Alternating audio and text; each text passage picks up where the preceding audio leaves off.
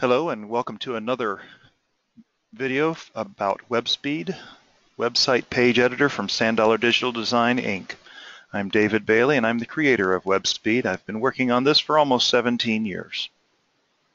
In this video I want to cover very briefly a little bit about working with sections in SPeED on HTML pages. We're talking about HTML pages and the home page, which acts the exact same way. When it says home page up here in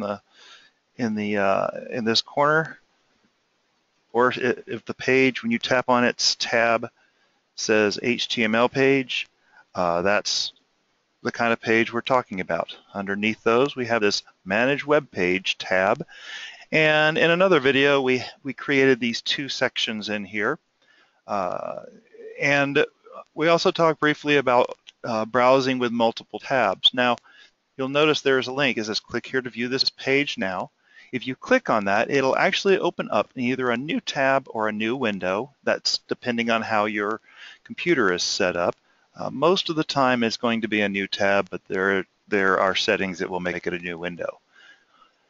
This is a very useful thing because you can sit here, you can work in SPeED, make changes, and then you can go over and look at it and see the changes you've made without having to go find and log in and everything else. So it's a good idea to use either two tabs or two windows when working on your website with SPeED. So I just want to cover very quickly, we already talked about inserting sections. We also talked about hiding sections. I want to talk about creating space for a new section in between. And sometimes people have concern that if they're going to add a new section in between two existing sections. In fact, while I'm talking, I'm going to make a couple of minor changes so that we can see these sections a little bit better. But someone says, well, I want to take out a section. Does that mess things up? Can I do that without losing what I've got there, or what'll happen with the space that's remaining? Things like that. So I just want to address that concern primarily, and the concern about making new space for a new section in there. Now, we talked about these sections like they're bricks. Imagine a stack of bricks or a stack of children's wooden blocks, and these blocks or bricks sit on top of one another. If we want to add a new section between these two, what's going to happen on the web page? Now, you'll notice here, see, it's red box with white text now. It doesn't show up here yet because we have not hit refresh. When you're looking at a web page, you're actually not looking at the web page as it is on the server. You're looking on at the web page. You're looking at a copy of the web page on your computer. When you go visit the page, your computer goes out there, gets a current copy, and displays it to you. We have to hit refresh to show any changes that have been made. And you'll see here, when we hit refresh, suddenly these white boxes will turn into red boxes with white text. So we have the two sections. These are relatively small. I want to add a new section in between. Maybe we want to add a new image or a new announcement in there. And again, I'm going to use the very simplest section here. And I'm going to put in here, this is a short-term announcement. And I'm going to make this, let's make this the orange with yellow text. And we'll talk more about the settings in another video. I'm just putting these in just for sake of illustration to see how these sections work. And you'll notice it inserted between the two. And if we actually go to the website, and remember, you have to hit refresh to see any changes that you've made. You go to the website, hit refresh, and you'll notice it has actually made a little extra space for your new section in there.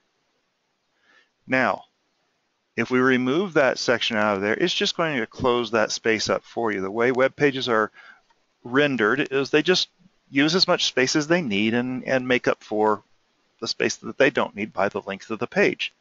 So we talked in another video about hiding sections, like maybe this is an announcement for an event you have coming up, but it's a regular event, so you don't want to just delete maybe a complex box that you've created, but you can hide that box for later use. And you'll notice now that we've said hide, It's down here in this section at the bottom. It says hidden for future use, and there it is. We can restore it when we're ready, but in the time being, as long as it's hidden down there, it will not show up on the web page. And you'll see that the space between the two red boxes is closed up and the page is just shortened. Again, this is from a previous video, but we're primarily focusing on this very small box on this page that is the content box for this website. Additionally, you can actually delete sections. As for me, I like to keep everything, so if it's anything complex you think you might use, don't be afraid just to hide it. You're not taking up any space on the server. Most of these sections are extremely small and very insignificant. But if you do need to delete it, there is a delete here. I do want to point out there is also an up and down. Maybe I like this announcement here, but I want it to go at the top for a while. And one thing, and we'll talk about this more in search engine optimization, occasionally changing things like an order and putting things on and off your home page especially, but any page on your site, it's actually good for the search engines because they see that it is not just a dead site. Someone's here, someone's doing stuff, and that's an important thing to search engines to know that this is not just a dead brochure on the internet. They like seeing changes, but you can see now the orange box is now above the two red boxes, just like it appears here in SPeED. And I can move down, of course, or in the last resort, and this is completely your discretion, of course, I can delete it as I just did, and you'll notice we go back over to the web page. Now remember, I hadn't hit refresh here. It's there right now, but I go hit refresh or reload. On the Windows keyboard, it's F5. On the Macintosh, I cannot recall what it is, but it's on there. But you'll notice now that orange box is completely gone from the page. And it's gone. There is no undo, so be careful of that. And that's one of the reasons why I recommend to people to use that hide rather than delete, especially when it's a complex section. Now, one more thing we can do here. Now, let's just suppose this particular section is a large, complex section, but I'd like to repeat that section. And I can use this duplicate to here. Now, on occasion, you may want to duplicate it to another HTML page. In this case, the only other HTML page is the home. Or I might want to just duplicate it to this page. And that's particularly useful if there is a box of text you want to repeat on multiple pages. You can select which page you want to duplicate it to, and of course the name of this page is text and photo page. So I'm going to just duplicate it to the same page, and you'll notice now, once I've duplicated, there is a new version of this here at the bottom.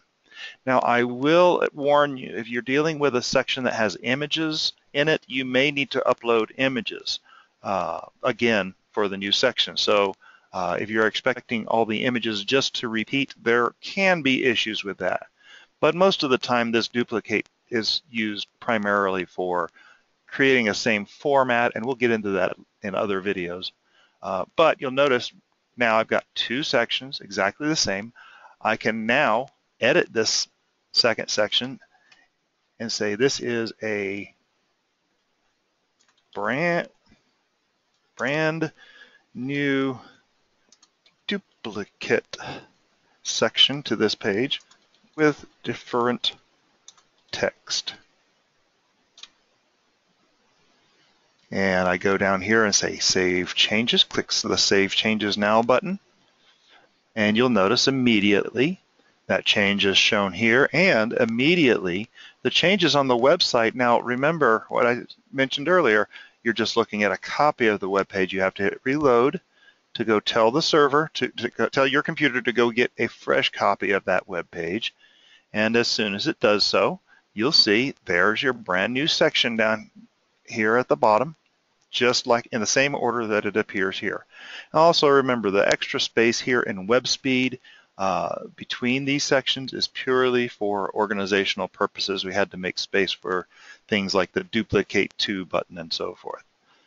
So just keep in mind that it's going to be a little more tighter in the actual page. That's why we always go to the page, check it, see how it looks, come back to web speed and make any changes necessary. Thank you for joining us for another video, and we'll see you in the next one.